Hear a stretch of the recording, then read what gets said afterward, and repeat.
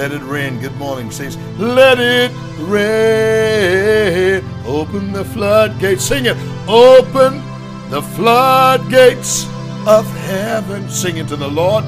Let it rain. Let it rain on us this morning, Lord.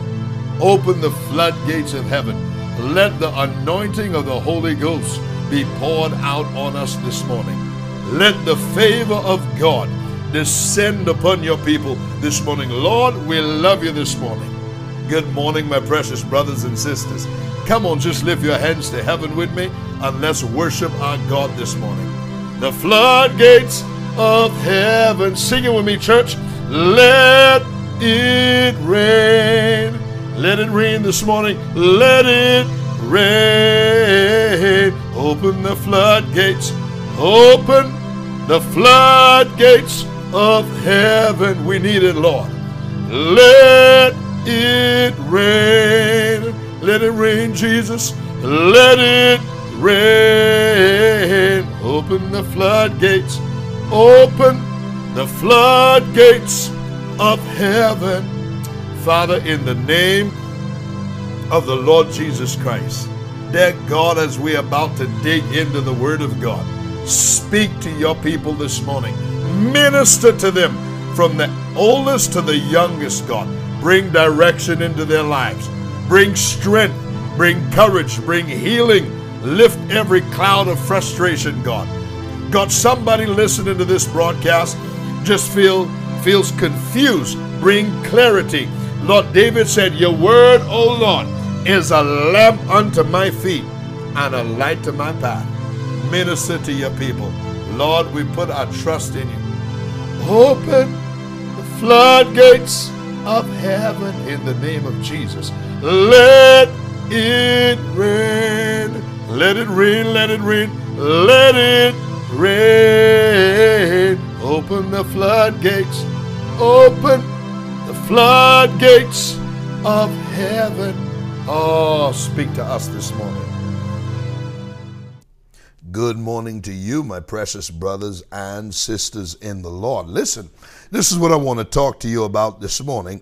God will deliver you out of them all. I don't care what trouble it is that you're facing in your life. I'm telling you by the word of the Lord on this morning, God will deliver you out of them all. Oh, me and my wife, we have been battling something. Amen. For 7 months, a little longer than 7 months, 8 months. And the Holy Ghost gave us the victory. Oh, glory to God. There ain't nothing as sweet as victory. There's nothing like winning when God gives you the breakthrough and he brings the answer to your prayer. Listen to what David said in the book of Psalms, chapter 34, verses 17 through 19. Listen to what David said. My God, my God, my God. I don't know about you, but I love the word of God. Listen to what David said. The righteous cry, and the Lord heareth, and delivereth them out of all their troubles. Wow. Listen to this. The word troubles right there means to have a rival. Have you ever had a rival? Oh, I have. It means tightness. Have you ever been in a tight place where it just seems like you did not know which way to turn? The Apostle Paul been in places like that. Are you listening to me? He's been in a tight place. Wow. Now watch this. The word troubles also mean adversary, to have an adversary. You know, the Bible calls the devil our adversary. The Bible says, be sober, be vigilant, because your adversary, the devil, goes about like a roaring lion, seeking those whom he may devour. So if you are saved, if you're full of the Holy Ghost, if you've been washed in the blood of the Lord Jesus Christ, if you love God with all of your heart, mind, soul, body, and strength, guess what? You have an adversary. His name is called Satan. Jesus called him a liar, a deceiver, the accuser of the brethren. But I got good news for you this morning. I don't care what the devil have been coming up against you with. The Holy Ghost is giving you the word this morning. God will deliver you out of them all. God's bringing you into a new season. Some of us have already entered into the new season. We have entered into our promised land. The Bible says if you be willing and obedient, you will eat the good of the land. God's not a man that he should lie, nor the son of man that he should have to repent. That's Numbers chapter 23 verse 19. If God said it, he'll make it good. If he spoke it, he'll bring the thing to pass. Now watch this. That word troubles also, it means an adversary. It also means adversity, which means to go through trials and tribulations. It means anguish. It means to be in distress, to be in straits. It also means to have someone to just vex you with attacks. Glory to God. But I love what David said. The righteous, my God, my God, my God, I feel the anointing of the Holy Ghost. Now that's what the word trouble means, but there's a little more to this verse, because the first part of the verse, David said, the righteous cry, and the Lord heareth and delivereth them out of all their troubles. Now we got to take a look at that word delivereth. Glory to God. That word delivereth right there means to snatch out. My God, he'll snatch you out of it.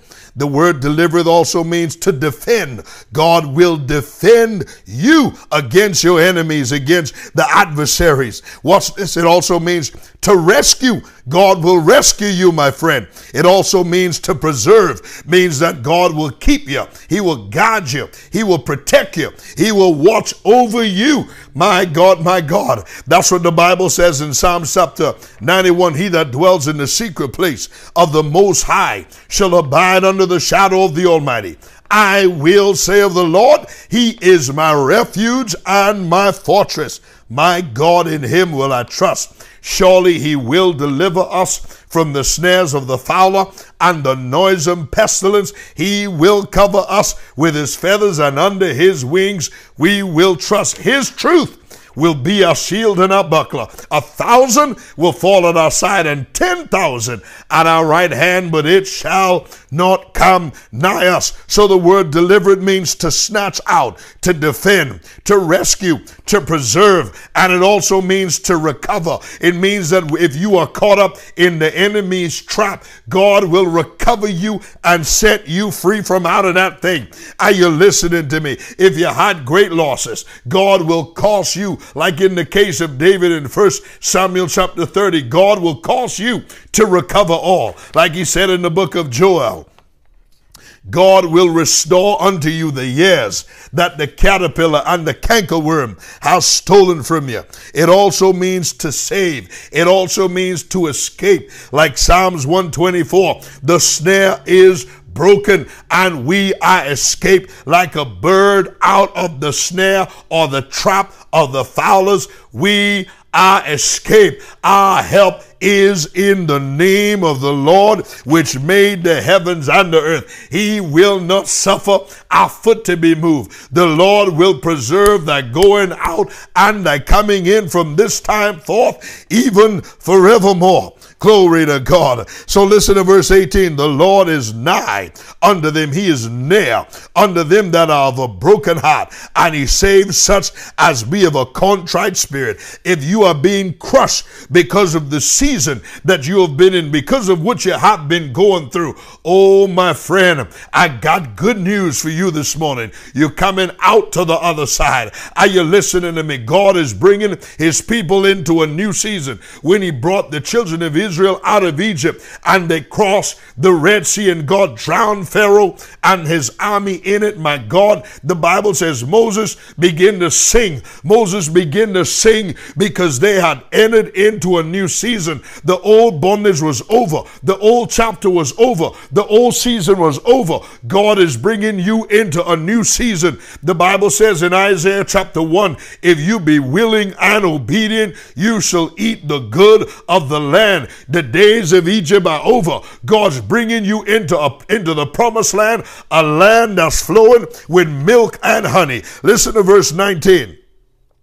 Many are the afflictions of the righteous, but the Lord delivereth him out of them all. That word afflictions right there means calamity. It means displeasure.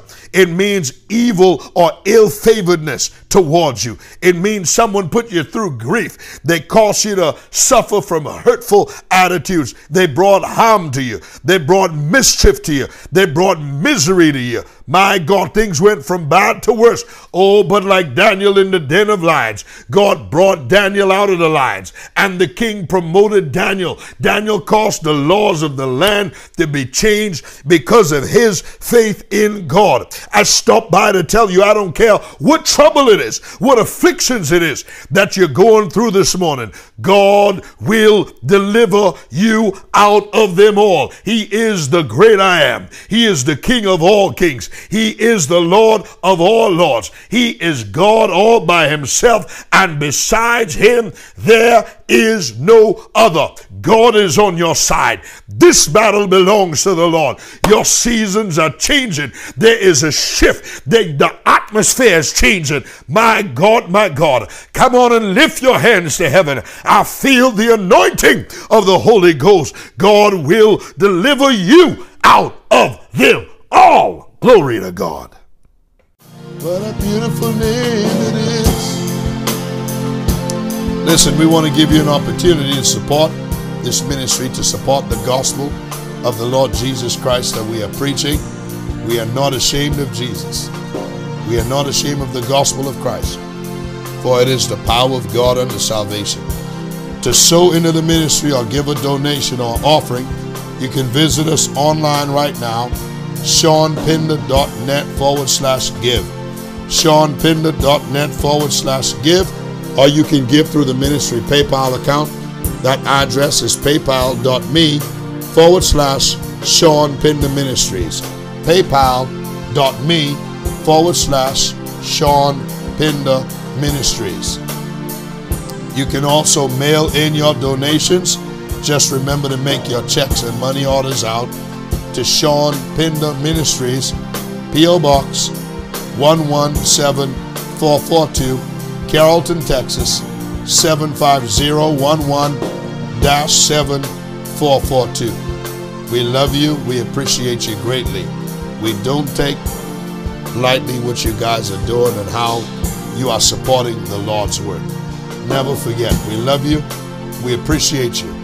We are here for you. We are believing God for your miracle, for your turnaround. If you didn't have a chance to subscribe to our YouTube channel, this video have been a blessing to you, go ahead and click on the subscribe button right now. That's the red and white subscribe button at the bottom right of the screen.